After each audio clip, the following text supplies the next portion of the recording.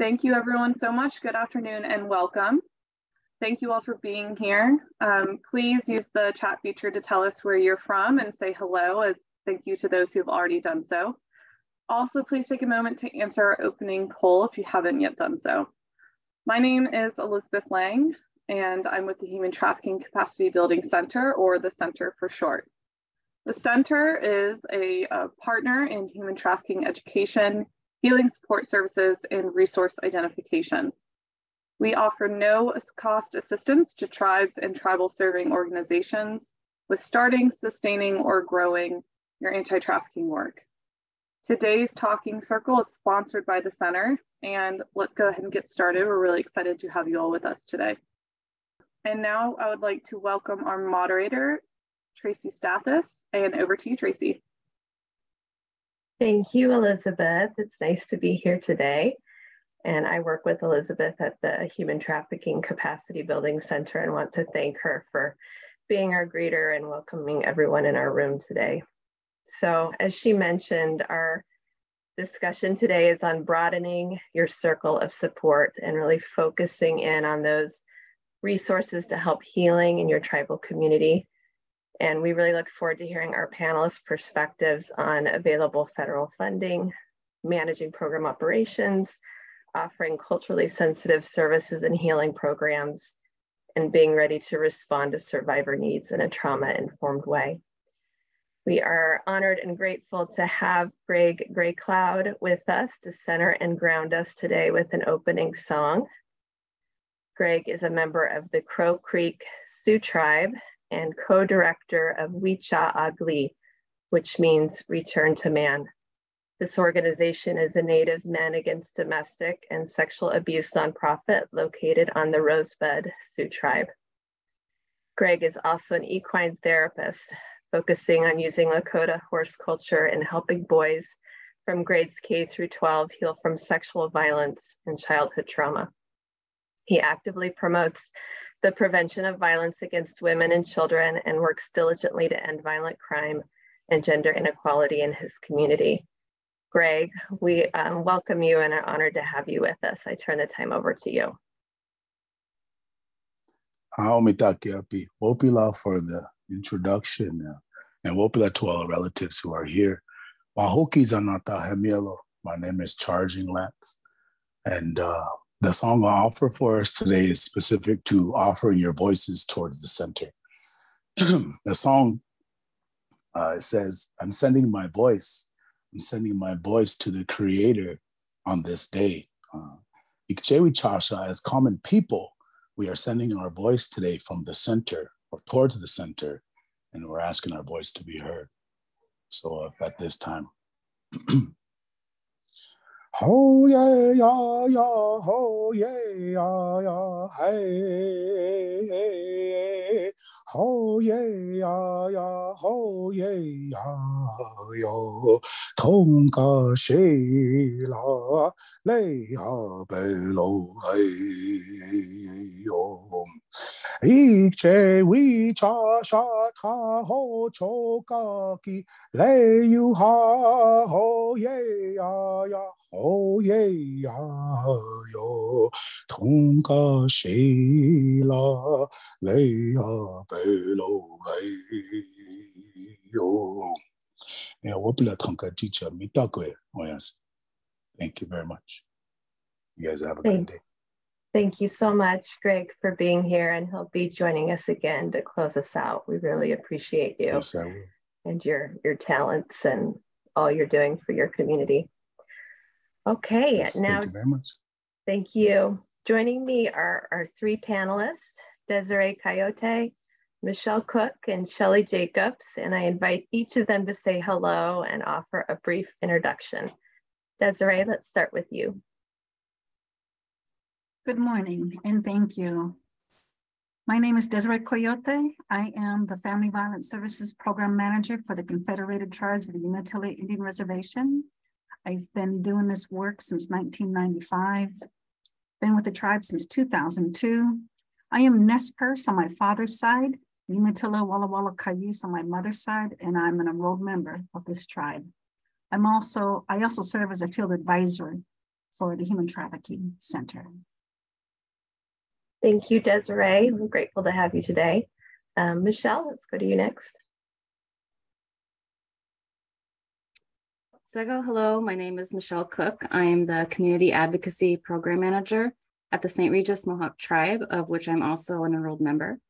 I am also a member of the New York State OPDV, Intellectual Developmental Disabilities Domestic Violence Advisory Council, and I have worked for my tribe for 18 years.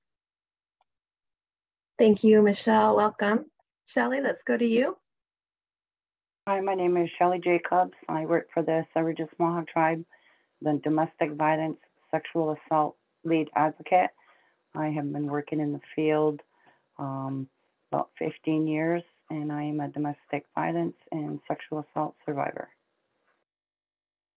Thank you, Shelley. Welcome. We're so glad you're here, and thank all of our panelists and you participants here today for sharing your time with us and being a part of this discussion.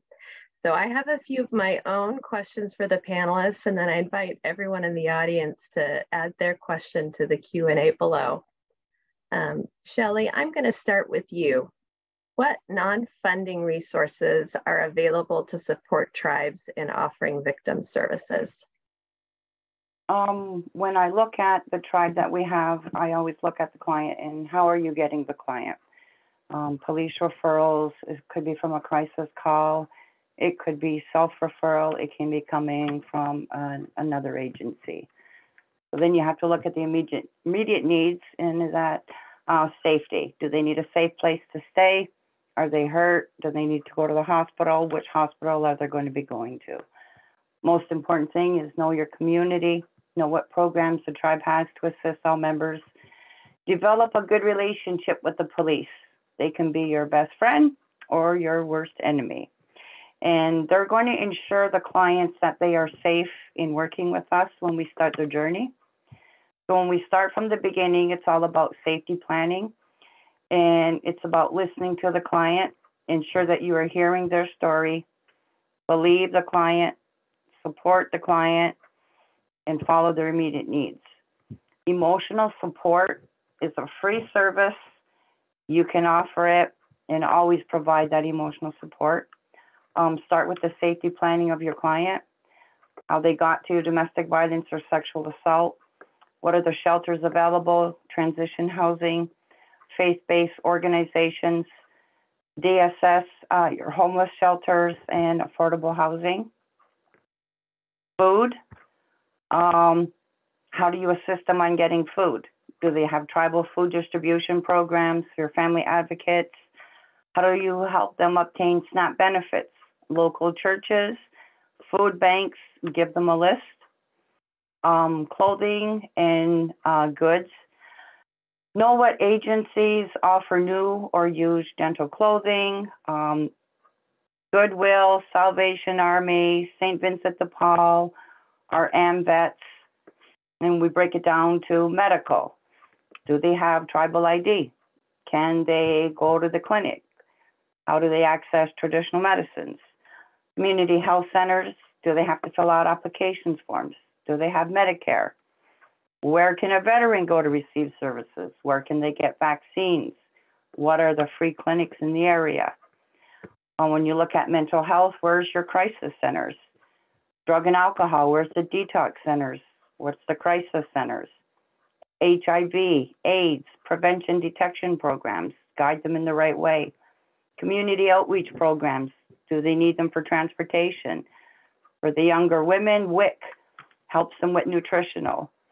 For the legal, know your court, know your judge, and develop a good relationship with the police officers, because that's who you're going to be dealing with, whether it's victim of crime, sexual assault, or your domestic violence unit.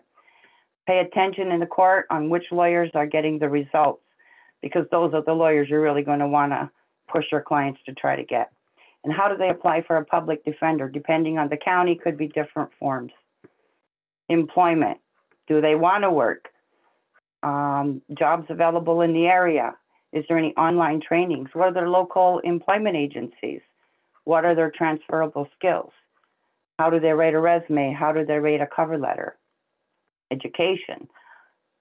Continuing education in the area, is it available? Is there any online education? Schools for the children, any high schools, adult continuing education, college courses, even the GED. Going to transportation, does your client have transportation? How are they going to get to the appointments? How will they get to work? Is there buses? Is there a rideshare program? Victims of crime compensation. This can be found at the OVS for us. I'm in New York, so it's ovsnewyork.gov/victims of crime. 4 things that I need you to remember. Listen to the client, believe what they're saying, support them, and don't judge them. Thank you. Thank you so much, Shelley. Working together is really foundational, and you shared so many ideas of where to start building those relationships, and your ending comments that each survivor is really unique and central to their healing. So think of those people you're working with and who to involve when you're ready to support the survivors and where they'd like to go. Relationship, that came through in all of your remarks. Thank you. Okay, my next question is for Desiree. How do you use federal funding to support your victim service programs? And would you share some examples? Definitely. Thanks, Tracy, and thank you, Shelley, for providing the foundational victim services arena. That was excellent. On top of that, on doing those, providing victim services, what we use federal dollars for, we look at victim services and social change work, and then criminal enhancement, criminal justice enhancement. So some of the funding that we've put to use was for consultants. For instance, when we have staff retreats, we'll bring in a presenter or two with the different areas that we want to enhance our skills on. Or for our MDTs, we'll bring in, like we did one for child welfare and intimate partner violence, so our restorative justice type training.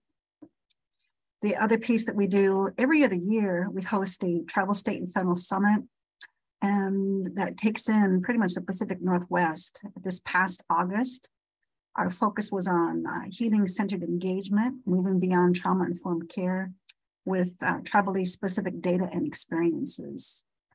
So we get a chance to host them. Make sure you follow the guidelines within the grants. There are specifics to each grant.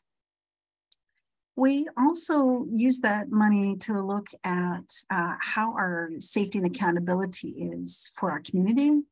For instance, after we were able to prosecute non-natives in tribal court, we hired an evaluator to come and take a look at that data. And then we also asked that evaluator to come back 4 or 5 years later to do a comparison on VAWA and non-VAWA sentencing and prosecution. Our most recent assessment that we did was around sexual violence in the tribal community, which was a 2-year process, but it was a really, really interesting piece, working with the evaluator, trying to understand the context from the researcher's point and our point as a tribal community, getting to the data that we needed. So if you get a chance, definitely find a good evaluator that can help out. We also use the money for legal services. We hired an attorney, being rural frontier. Most of our clients conflict out with free legal services or local attorneys.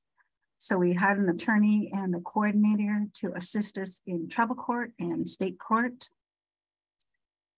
We applied for housing funds to help our victims, victim survivors with housing rent up to 3 months, including utilities or moving costs. Some of the funding we also used for trying to get a sexual assault nurse examiner into our community. Again, being rural frontier, that can be very hard to do. And most of the nurses who do become SANE certified, they are offered better positions in the cities. So trying to keep them here has been difficult. So we put monies in one of the federal grants to train 4 nurses and get them certified within Oregon. We ended up with 2 nurses that were certified. We also use the money with our students. Our staff work with our tribal high school, and we have them weekly during class hours, but we also take them on our national conferences that we attend, which is a highlight for a lot of the students because getting out to see new areas and learning about the kind of work that we're doing and trying to address for our tribal community. The other piece that I do want to share, and this is not, I could go on about what we do with our funding, but we also hired a law enforcement policy analyst years ago. And the position was set up so that he would not just monitor the cases around domestic violence and sexual assault and how they were being investigated and processed through the prosecutor's office, but he also monitored the training. So whatever he saw that might have been a hindrance in the investigation or the lack of training that they need or training to enhance, then this law enforcement policy analyst would take a look at all of those pieces. And oftentimes that was not just for our tribal law enforcement. He would look at what was going on within the state and nationally to better look at keeping our community safe. So I will stop there because I tend to go on. Thank you, Desiree. And for those of you listening, maybe there were some new ideas in there that Desiree shared about how federal funding can be used in your work. And just want to emphasize that federal agencies can be partners and collaborators in helping fund those areas where you see a need and a gap in services, from staff training to new staff positions, and just thinking creatively and having those conversations. I'm going to do a little plug here too, because it's so timely. Next week on November 9th, which is a week from today, the Office for Victims of Crime is holding a tribal consultation on the Tribal Victim Services Set-Aside program. This is for tribal leaders and their designees, but anyone is welcome to listen in. And that's funding that's available annually through the Office for Victims of Crime for Victim Services. So I encourage you to attend that and learn a little bit more about that funding stream. Okay, and I see some questions coming in. Participants, you've got a lot of knowledge, a lot of experience in this panel, so feel free to start dropping your questions in. We'll get to those shortly. My last question is for you, Michelle, before we move to our live Q&A. And my question is, staff turnover can be challenging. How can federal funding support both training and retaining staff to serve tribal communities? Absolutely. Thank you, Tracy, Nyawa, to everybody who's answered before me. We have a lot of great information here. So because of the trauma that comes along with human trafficking, as well as other forms of violence, staff are going to need training and support in order to serve the victims and survivors, especially on how to avoid burnout. So one of my first suggestions is in training is how to utilize your TAs through your federal awarding agencies. They're great resources for any specialized trainings, such as vicarious trauma, debriefing, compassion fatigue. Another thing is to set aside days that are specifically just for training and not working with your clients. This may not always be possible, but scheduling a day with no appointments is very helpful to take a break and to learn something new. Provide new staff with as much training as possible regarding working with the trauma victims, crisis response, et cetera, so that they're prepared for the work they're going to be doing in the future. Supervisors should also have training on, especially being an emotionally intelligent leader, recognizing the signs of burnout in your staff and yourself. Staff retention is, I'm sure we all know, is a big issue. One of the things that we do here at the St. Regis Mohawk Tribe is staff development, which is an annual day of team building and wellness promotion that's done on an individual programming basis. The first half of the day should focus on activities that promote team building, going on hikes, kayaking, things like that, while the remaining second half of the day would be centered around wellness activities like yoga, meditation, or art therapy. Also, having access to a trauma counselor is very important. We have one who's contracted for both victims and our staff members. He works with not only our domestic violence program, but also tribal police, because, you know, they see a lot of trauma. They need the debriefing as well. Encourage the responsible use of paid time off. Just reiterate that mental health days are sick days. Many employers offer an employee assistance program. They're anonymous, free for employees to utilize. I know in rural communities, everybody knows everybody. It may not be comfortable for your staff to go to your local clinic to receive mental health counseling, where it could be a neighbor or a friend of a friend who's that counselor. So EAPs are extremely important. Also, practice good and open communication with your staff. Ensure that your staff know to come to you when they're feeling overwhelmed, when they're feeling burnt out. Don't penalize them for that. Like I said before, learn to recognize the signs of burnout in each of your staff members. And ask your staff how you can help them. You know, debriefing, getting rid of their emotional baggage is going to look different to everybody, and everybody's going to want to debrief in their own way. And the biggest thing, and I'm still learning this myself and trying to practice this myself, but despite how very important and significant our work is, remember, it is just a job. Your home life and your self-care should always come first. You're not going to have any staff if they don't feel appreciated, valued, or heard. And I can guarantee you've all heard this expression before: you can't pour from an empty cup. Thank you. Thank you so much, Michelle, for that reminder that we have to take care of ourselves and our staff in order to be there for others. And I also love how you and Desiree talked about how you addressed the challenge of rural communities. In one case, Desiree was funding people to come in, and in your case, sometimes it's helping people get out to see other services that they may need. So I just love the kind of creativity that comes as you get to know the people that you're serving and the resources available to you in your community. Okay, the questions are starting to roll in. So I'm going to start, since this is so close to your response, Desiree, we had a couple questions in here just about the nurses that you mentioned using funding for. If you could talk a little bit about how that came about. So we applied for a rural grant and used that to obtain the nurses. And I was a part of the county sexual assault response team. And we looked at many ways in trying to enhance services for our sexual assault rape victims. And part of that agreement was that I would write that into our tribal grant. Oregon is set up through the Sexual Assault Task Force. They have guidelines in regards to sexual assault nurse examiners, and they also have a certification process for SANES that we all complied with. The SANES, of course, like I mentioned, once they become skilled in rural frontier Oregon, they are often picked up on the I-5, or I'm sorry, the cities of Oregon. I forget when they're not all from Oregon.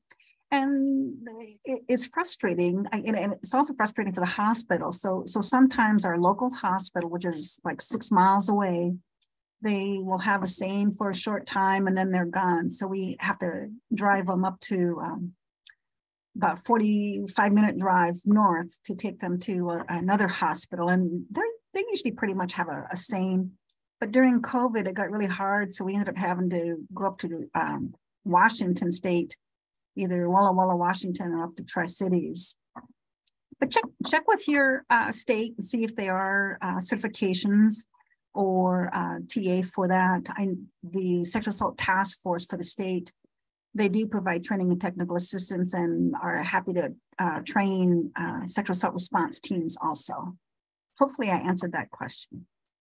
Yeah, thank you very much, Desiree.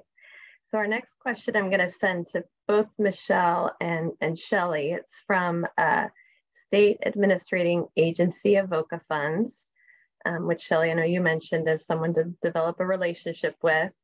And they are asking how can they develop relationships with some of the tribes in their area, connect with tribal organizations to fund these programs. Maybe they haven't done it previously and just looking for any best practices or ways to develop and build and maintain that relationship.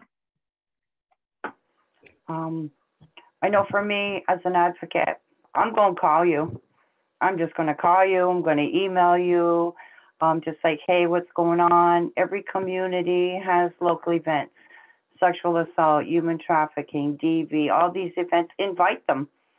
You can invite them over, webinars, team building, team meetings. So I just invite everybody, and that's what I do. One of your best point of contact would be to get in touch with any of the tribal council offices that are in your state. They'll be the best way to direct any inquiries about how to develop a relationship with that tribe. I know our tribal council's office, they have office managers who will field the calls and pass any information along to tribal council members. Another good resource, might be the tribal clerk's office, for example. They may know who to get in contact with. And just to provide long-lasting relationships, I would just suggest a communication, invite to site visits, engage, be aware of any cultural nuances. Not all tribes are the same. So get to know, the cultural nuances of each tribe that you're working with. All right, thank you, Michelle and Shelley. And I'm going to just do an add-on. Maybe Desiree, you could take this one. If you could talk a little bit about VOCA and state funds, because as program managers, you're often getting funding from lots of places. So if you could talk a little bit about what that funding stream looks like, VOCA through your state. I have state VOCA and federal VOCA for my funding sources as one of many. So we are fortunate in Oregon that Crime Victim Survivor Services Division is really good about partnering with tribal nations, not just in helping them develop or look at RFAs, but in developing the proposals. They're also help in regards to managing and monitoring their own the work that they're doing and the funding that they have in spending out. Oregon VOCA, it's usually used for like victim witness assistance, or like we used it for direct services for victims. And the federal VOCA that I have, that one I wrote specifically for the sexual violence in tribal community assessment, where I partnered with an evaluator in writing that proposal, and we finished it at the end of this year. So both, in working with the federal grant manager, sometimes they're usually pretty good about responding back to me with a phone call or an email. I find it quicker that way. And then with the state funder, again, kudos to Oregon grant managers for working with us tribes in a meaningful way, not no judgment or anything. They do their best to walk us through what we need to walk through. And Oregon has ensured that tribal nations were at the table in developing those RFAs and the implementation plan for the state since 2010, and they've come a long ways. All right, thank you, Desiree. And VOCA stands for Victims of Crime Act funding, right? That gets channeled down to the states for distribution.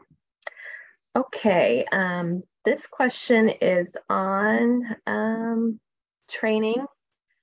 So Michelle, let's start with you and then go to Shelley. You both kind of mentioned training. If there are some training that you would recommend people take, you could talk about that, please.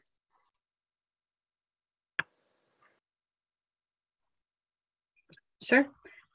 So we have, and I'm I'm sure this goes across the board, a 40-hour domestic violence training, the 40-hour sexual assault training.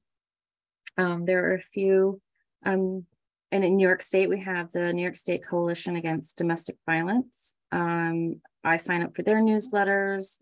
There's coalitions in other states as well. If you sign up for their newsletters, they will provide training updates.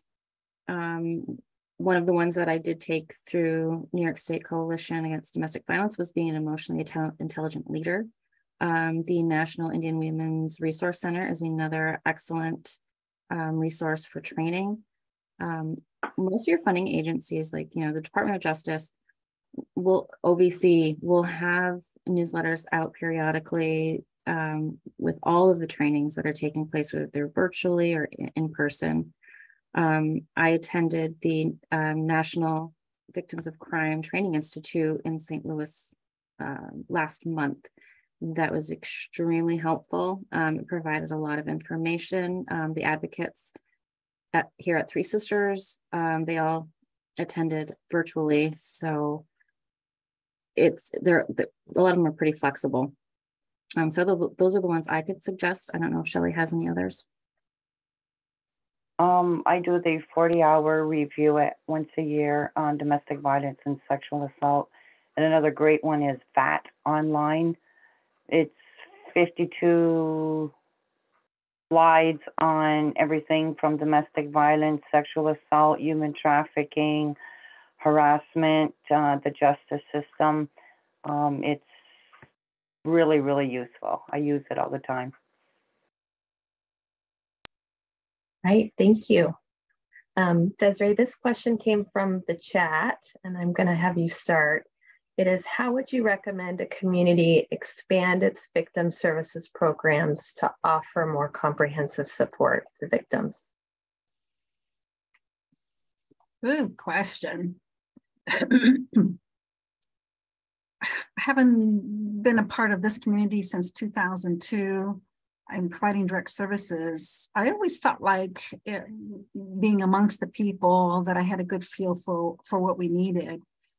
But I knew that was me based on my personal and professional experience in the community providing direct services. So, which is one of the ways to do it. Definitely, I ensure that we're a part of the community, take part in their events, staffing tables at various events within the community on and off the reservation. And the bigger piece that I found was this sexual violence in tribal community. Walking through that piece with the evaluator, and we went back and forth on language and context and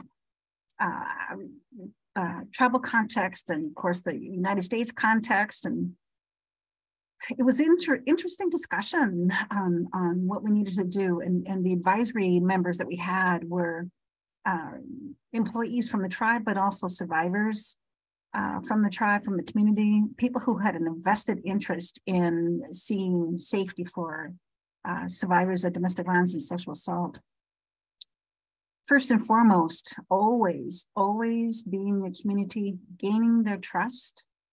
That's the purpose of our program, is we are here to gain the trust of our community. And for us, that means confidentiality.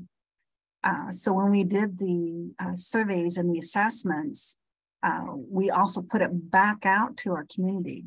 So we don't hold it to ourselves. We share the information that we gained to the community so that they know that we're working on these pieces. And when they catch us in the street or at the events, we explained where we're at with those pieces. So always being in touch with the community.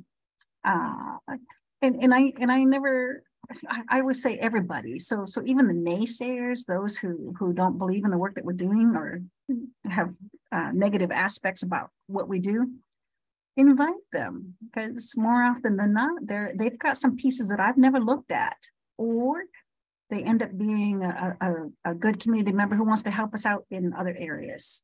And definitely do not just stick with the elders. Talk to our youth. And that's the whole piece about having our staff in the high school and keeping them involved, because they have other ways of looking at what we're trying to get accomplished also. Hopefully I've answered that question. Thank you, Desiree. Anything others want to add? Okay, Michelle, we have lots of people that like you to repeat the training that you mentioned. I think they're going to jot it down and look it up. We will send an email to everyone with links, but if you wouldn't mind just repeating that, Michelle, they can take a look. Sure. Do you want me to put those in the chat? Yeah, that would be great. Great, I can do that. Okay. Let's have, since Michelle's doing something in the chat, I won't ask her to do a question. Let's see. Shelley, there's a question here just on kind of outreach and engagement. They were asking specifically about college students, but you talked a little bit about looking at your referrals and where they're coming from and building relationships. Can you talk a little bit about how you do that? And if it makes sense to talk about college students, that'd be great too. The college students that I have, they're referrals to us. So when they're leaving the community and they are going to school, it's about hooking them up to possibly the school counselor, or there is domestic violence, sexual assault programs in the area. As long as we have a release of information, we can talk and then they continue the supports. I know a lot of them are interested in the domestic violence education or the sexual assault education, depending where it is. They also, I have assisted in court orders, transferring court orders, working with the courts if we're getting information for protection. Sometimes the perpetrators follow them. They're still a victim and they're still in the courts and they're still entitled to be protected, whether they're relocating college or just basically relocating in general. Okay, thank you, Shelley. Okay, Michelle, this is one for you. How hard is it to apply and receive a federal grant for a tribe? Well, the first time I did it, it was a little overwhelming, but we have in the past utilized a grant writer. As I got comfortable doing it myself, it's a formula. So you just follow the outline, the requirements of the funding agency, provide your backup documentation, make sure that you have a really thorough proposal, a good solid budget narrative, and whatever their budget requirements. Some, need a budget detail worksheet, some you can submit on your own, have the appropriate sign-offs, disclosure forms, disclose to your funding agencies what other fund sources that you're receiving awards from. Definitely, just ensure there's always checklists, make sure you hit every mark on every checklist. They basically tell you how to submit the grant. So it's not too difficult. After your first or second time doing it, you're going to be a pro at it already. Definitely reach out to TAs, any assistance through those agencies for any help, because they're there to help you get the money. And ask your colleagues too, anybody else who's done it before. They will help you through it. Mine was kind of a trial and error, thrown into it here, write your first grant. But as I go, it gets a lot easier. And if anybody ever has any questions on how to do that, feel free to reach out to me. I'll help wherever I can. Thank you, Michelle. Desiree, I saw you nodding, so jump in. I know you've done this a few times. So what I wanted to add to Michelle is, as you're writing your proposal, the title for each question, I would add those in there so that you answer each one. Even if it's one that you are not going to respond to, or you have a negative, or doesn't apply to you, put that in there and say not applicable. So answer every single one of them in order and put in as much detail. You're painting the picture of what you want to do for your area. And the people who are reviewing those, they don't know your area or who you have in your area to help you out. So paint a good picture of your area, your service needs, and how you're going to accomplish the goals and objectives. Thank you, Desiree. Michelle? That's a really great point, Desiree, because I know our geographic area, it covers multi-jurisdictional lines, and I'm sure that's the same way with all other tribes. You have your federal, your state, your tribal, and here we have international, we have Canada and the United States as well. So the more clear you are with your geographic area, especially us rural folk, how far away are the hospitals? You know, how far away are your local police stations in order to be able to respond? Things like that are really important. The more details, it's not going to hurt you. It's just going to help when you're writing the proposal. So just really and think about, you know, plan for incidentals too, because we're, you know, we find that, you know, we ended up with water damage in our shelter in the floor. So we're going to have to go after money to kind of help repair that. Otherwise we have a, you know, a good inch gap underneath one of our doors and critters are going to get in. So, you know, just make sure that you're really taking a holistic view of the programs and services and your buildings, your buildings too, because you're going to want to know. Michelle, you just reminded me, I think our largest cost that I didn't put in there was advertising. So when you advertise in the newspaper, that cost a lot, even for a tribal newspaper or local newspapers. Put in a lot of money for that. Or if you're going to do PSAs on the radio, put money in that per quarter. You're going to need that.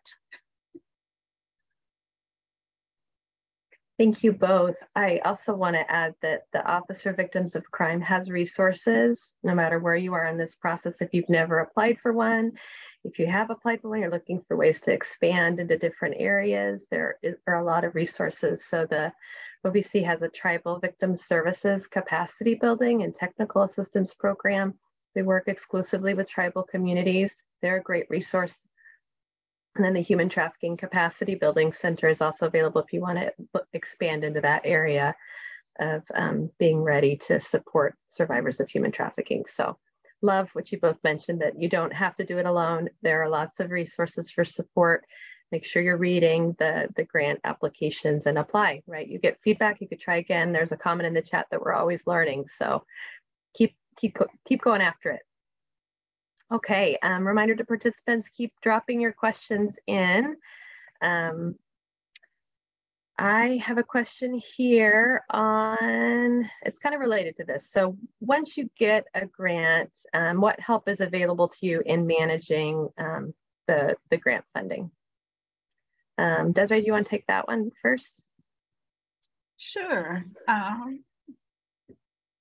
So I often go back to my grant manager and visit with her about where I want to go and why I want to do what I want to do. And she'll have other resources or make me think through some of the different steps in case I'm missing something. And if it's like a project that doesn't quite fit what my grant manager is trying to get to, like if I wanted to do more around mental health and sexual assault, then I would look at the TA to TA website to see what technical assistance agencies that OVW currently has. But I also look locally to like these sexual assault task force.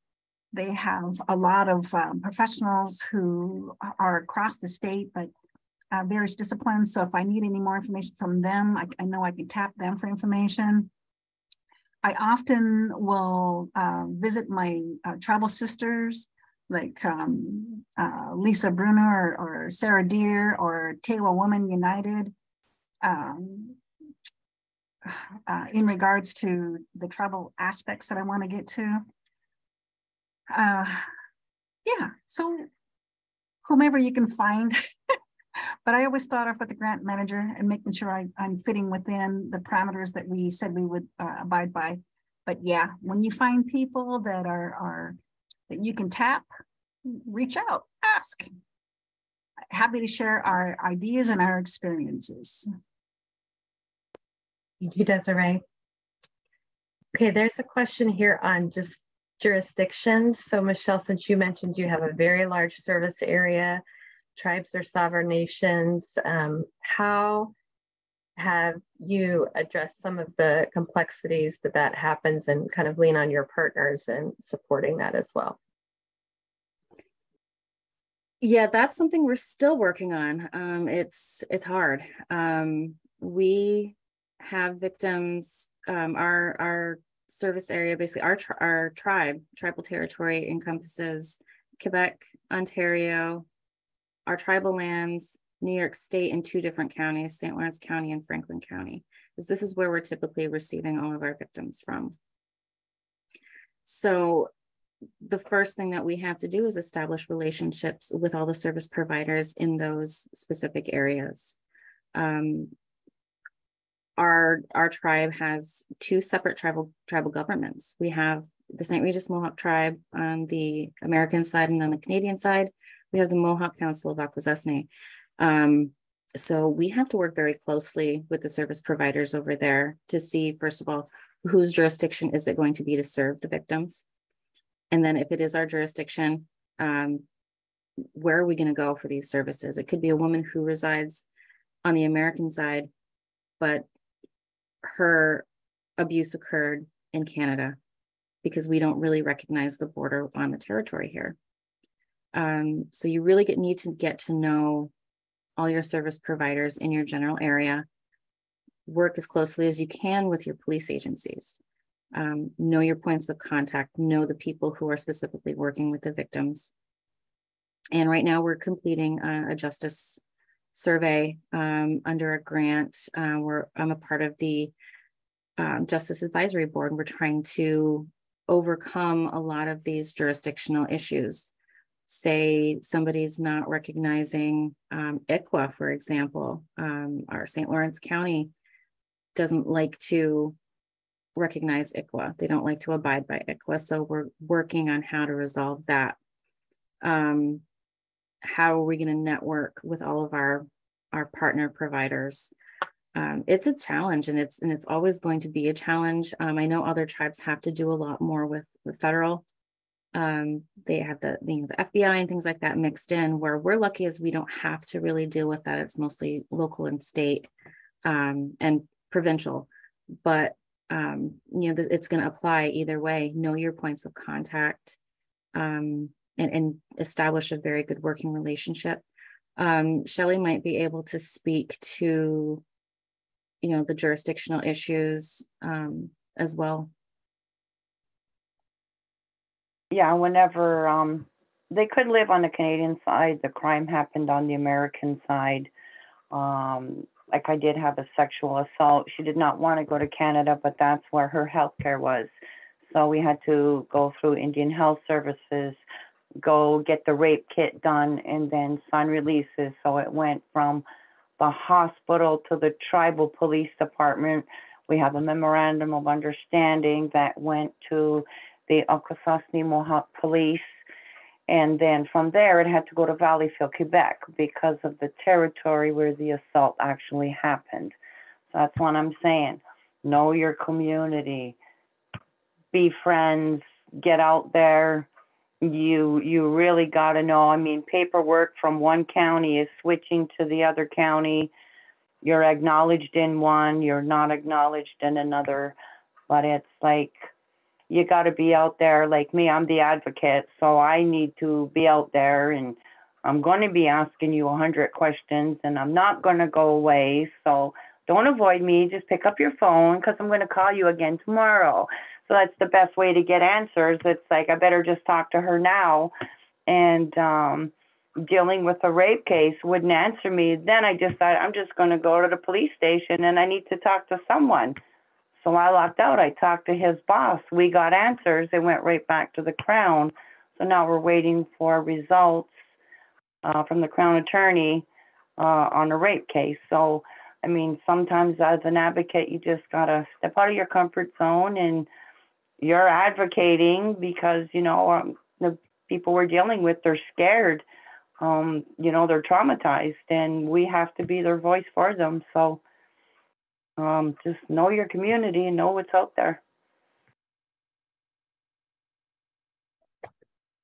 Thank you, Shelley. I wanted to end, we're coming close to the end of our time together here, and so much good information has been shared. So thank you all. And Shelley, I love that reminder that advocate means you're advocating on behalf of someone else, and that's sometimes not easy to do. So I'm glad we closed with that. I would like to ask each of you just to take a minute or two and share what you hope someone will take away from this conversation today. And Michelle, let's start with you. I hope we were able to, you know, provide some valuable information on, you know, on my part, you know, maintaining your staff, retaining your staff.